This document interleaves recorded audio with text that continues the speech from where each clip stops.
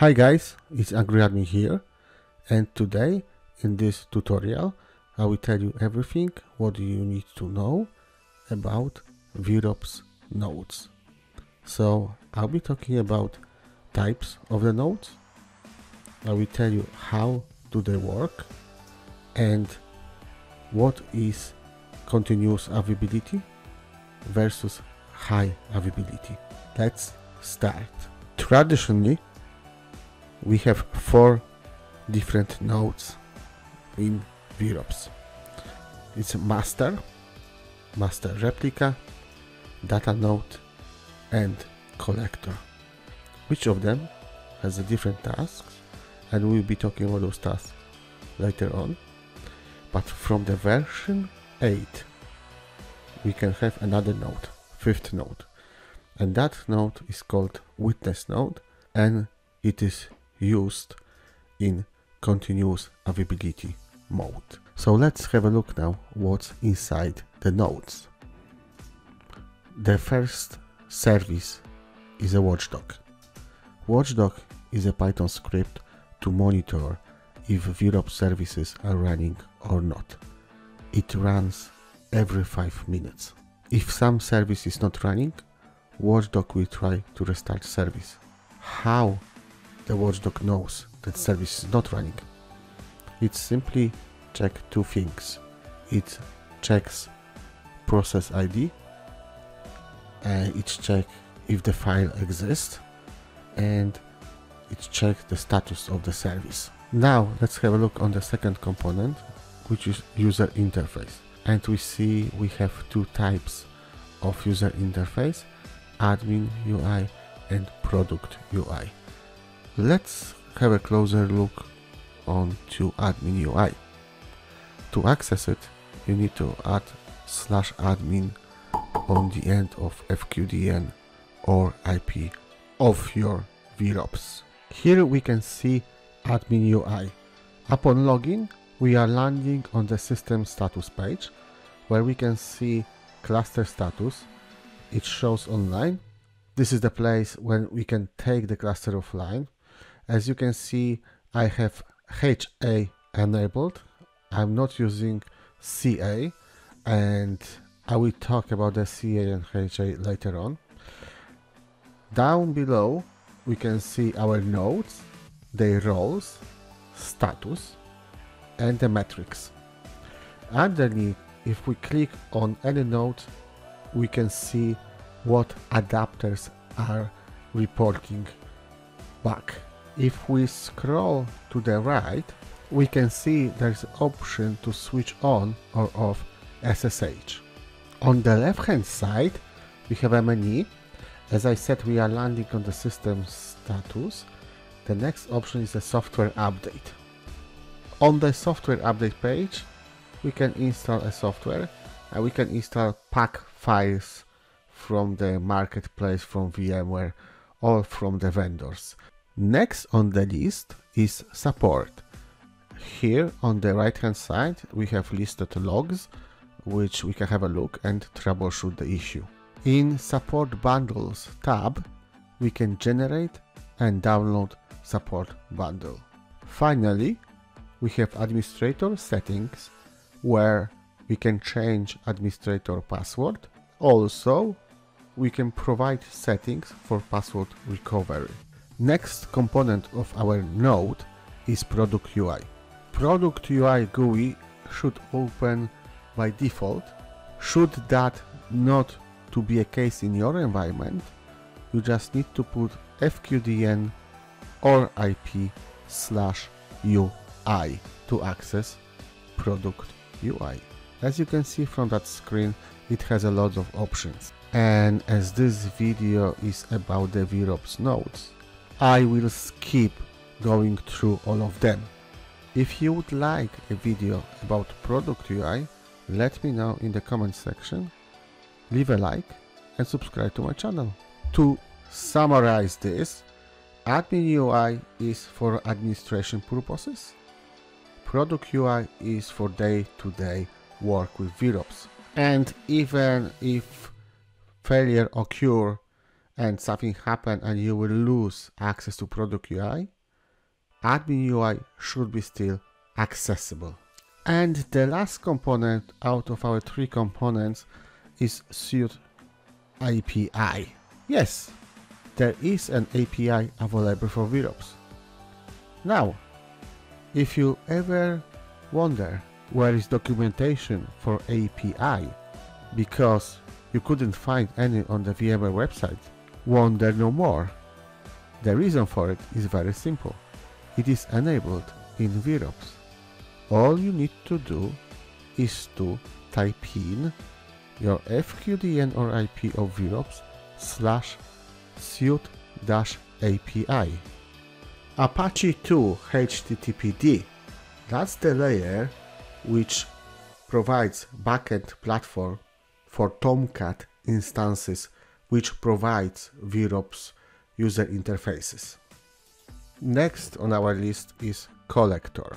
The collector is responsible for processing data from various solution adapter instances.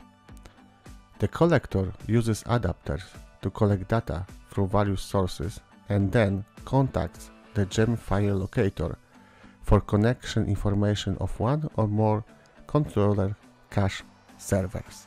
The collector service then connects to one or more controller API Gemfire cache servers and sends the collected data. Next very important component is Gemfire. Gemfire is in-memory data grid, meaning it uses RAM instead of the hard drives, which makes accessing data faster. The big advantage of using in-memory data grid is scalability and resiliency. Also, software and hardware upgrades can be performed with non-destructive way. So Gemfire provides access to all operation data across all the nodes with very low latency. Now, we have also components called controller and analytics. The controller manages the storage and retrieval of inventory of the objects within the system. Controller is responsible to map the collected data to the right resources and also retrieve data for the requested queries. The queries are performed by leveraging the Gemfire map-reduce function that allows you to perform selective querying. This allows efficient data querying, as data queries are only performed on selective nodes rather than all nodes. And now it is the time to present you analytics. Analytics is the heart of the vROps, and it's responsible for tracking the individual state of every metric and then use various forms of correlation to determine whatever there are problems. At the high level, the analytics layer is responsible for the following tasks: metric calculations, dynamic thresholds, alerts and alarms, metric storage and retrieval from the persistence layer, root cause analysis, historic inventory server for metadata calculations and relationship data. Finally, we have a persistence layer. Persistence layer gives vROps the performance required for monitoring thousands of objects for which data is collected, stored, analyzed, and retrieved. The performance layer works as a data service layer for all of the above layers, and the agility in this data service layer comes from using in-memory grid data Gemfire. This gives the scalability, performance, and availability. This layer also contains databases, and we will go through all the databases, and I'll be using the term sharding, and I will explain in a few moments what that means.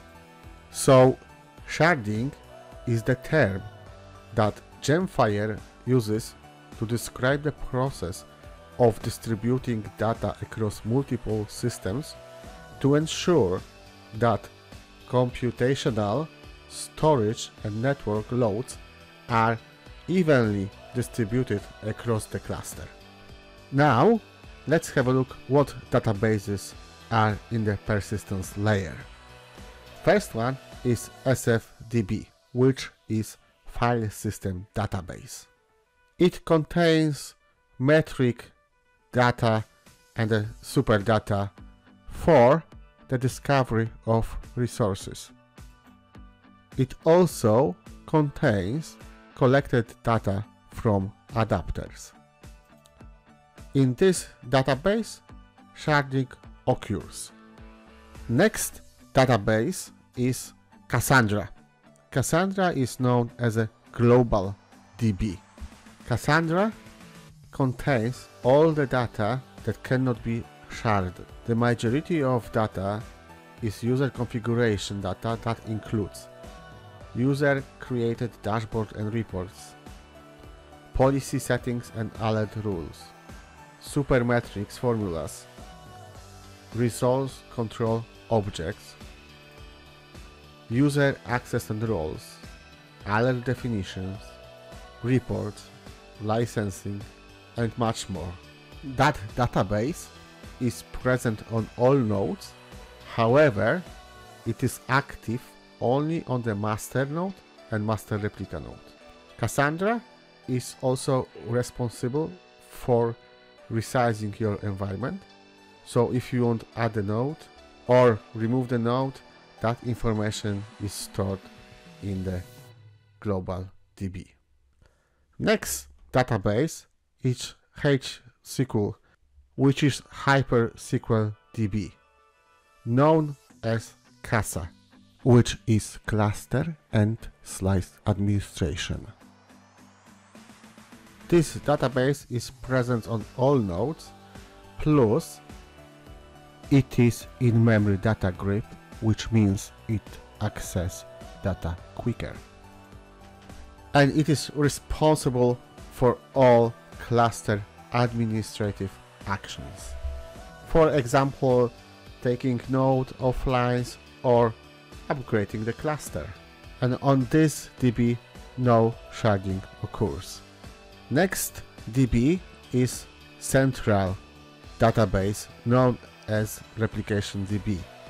This is the part of vROps DB, and this DB is only present on master and master replica only if high availability is enabled. On the central DB, sharding occurs. As you can see on the diagram, there is a PG under central because the data type is Postgres. Central DB stores resource inventory in metadata format. And finally, we have a historical inventory service database, which is sharded.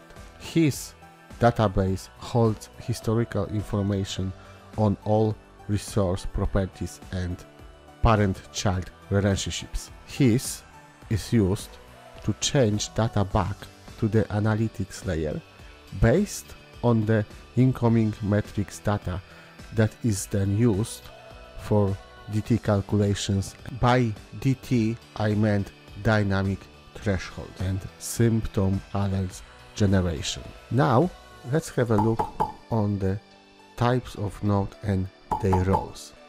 First node is a master node. Master node is the primary node and the initial required node in vROps. All other nodes are managed by the primary node.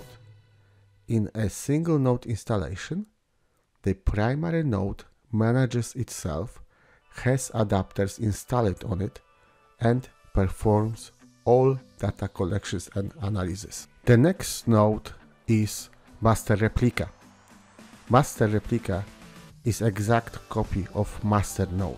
This node is not doing any work, but just watching the master node all the times and syncing with the node to ensure that it can take its place once master fails.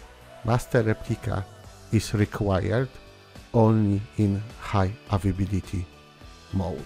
Next node is data node. Data node is needed in the large deployments where data node has all the adapters installed and perform collection and analysis. And this is to make sure that the primary node and replica node are focused only on cluster management. So master and replica don't do any collection analysis. The next node is collector. And to be more specific, it's remote collector. Distributed deployments might require a remote collector node that can navigate firewalls, interface with a remote data source, reduce the bandwidth across data centers, or reduce the load on vROps analytics cluster. Remote collectors only gather objects for the inventory without storing data or performing analysis. In addition, remote collector nodes might be installed on a different operating system than the rest of the cluster. And lastly, we have a witness node. That node is from version 8. To use vROps continuous availability CA, the cluster requires that you have a witness node. If the network connection between the two fault domains is lost, the witness node acts as a decision maker regarding the availability of vRealize Operation Manager. If you would like to know more about CA, let me know in the comment section and I will make a special video telling you about continuous availability, which is a cool feature if you have a large environment. Let's talk now what is high availability. High availability creates a replica of vROps primary node and protects the analytics cluster against the loss of a node. One thing to remember is that enabling high availability is not a disaster recovery solution. When you enable HA, information is stored duplicated in two different analytics nodes within the cluster.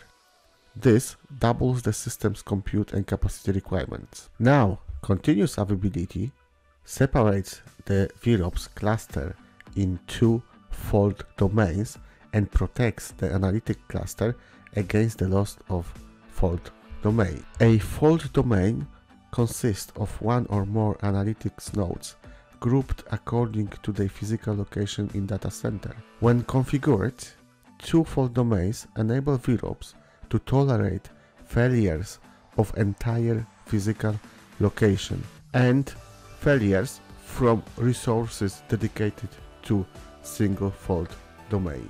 And this was only high-level overview of HA and CA.